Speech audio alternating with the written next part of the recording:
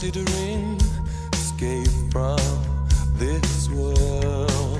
And the video was done for the Roland Emmerich film called 13th Floor.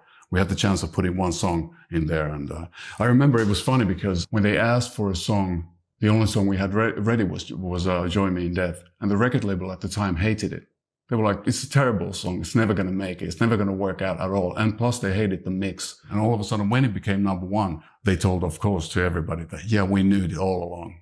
And, you know, they were the best service says. It was quite funny.